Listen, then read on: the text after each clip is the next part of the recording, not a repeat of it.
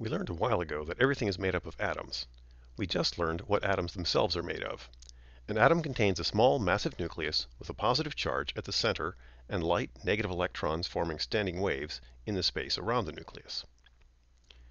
The word element comes from the Latin elementum, meaning principle or rudiment. It's the same root as elementary school, where children learn the basic ideas on which they will build knowledge for the rest of their lives. The chemical elements are the basic materials out of which everything on Earth is built.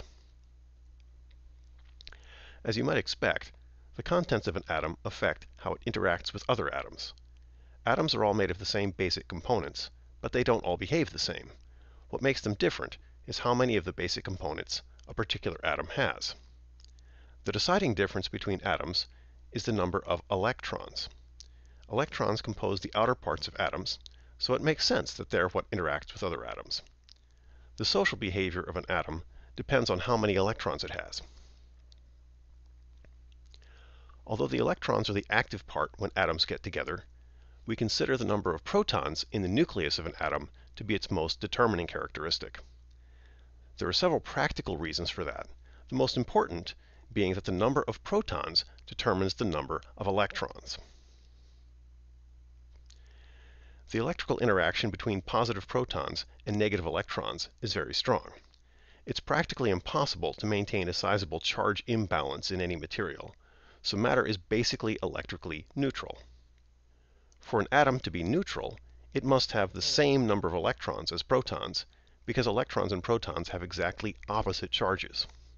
We call this number, the number of protons, the atomic number of an element.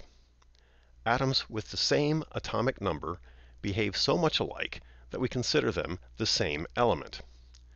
The specific characteristics of the different elements are so important to our understanding of matter that we have given each one a name. There are about 90 elements found on Earth, and more that have been produced in the laboratory. There are very different amounts of the different elements in existence. There is more hydrogen in the universe than all the other elements combined, and more helium than all the rest combined. Some elements form much more readily than others, and many nuclei decay soon after they form.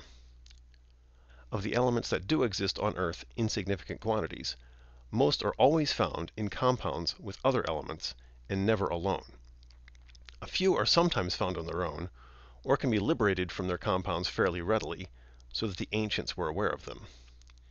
These include carbon, familiar as charcoal, and historically prominent metals like copper, iron, gold, silver, tin, lead, mercury, and zinc. Sulfur was known from volcanic deposits. You've doubtless heard of other elements. Anything we use a lot, we want to be able to represent concisely. So each element name has a compact symbol to represent it. Every symbol consists of one or two letters. The first letter is capitalized, and the second, if there is a second, is lowercase. There are exceptions. After elements are discovered, but before they are named, they are given a temporary symbol that basically spells out the atomic number using Greek or Latin root names. Atomic numbers are now into triple digits, so these temporary symbols have 3 letters. The electrons that matter the most to how an atom behaves are the ones with the highest energy, which are the most distant from the nucleus and the most shielded from the positive charge of the nucleus by the inner electrons. These outer electrons are known as valence electrons. Although elements have different properties, many of these properties depend in predictable and understandable ways on atomic number. Similarities and differences between elements are prominently emphasized when the elements are arranged into the periodic table. We can tell a lot about the structure of an atom and the reactivity of an element by its position in the table. The periodic table is a graphical display of the elements by ascending order of atomic number. Hydrogen, the element with only one proton, is at the top left position in the table, and atomic number increases to the right and down. Most of the time, an increase of the atomic number by 1 puts an element's position in the periodic table 1 column to the right. But when the accompanying electron has to go into a higher valence energy level, the table begins a new row. So the table tells us something about the valence electrons' energies and wave functions, as well as about the element's atomic number. The number of valence electrons and the properties of their wave functions influence the chemical properties of the elements, so elements in the same column of the periodic table have similar chemical properties. Elements in the same column, you see, have the same number of valence electrons, and the valence electrons are in orbitals with the same basic shapes.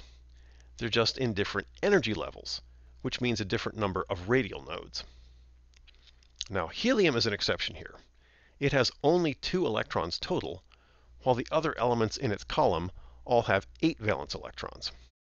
I'm not showing a periodic table here because I'm lazy, but if you look at one, and there is one on page 188 of your textbook, you'll see that the rows of the table are longer as you go down the table to heavier elements and higher valence levels.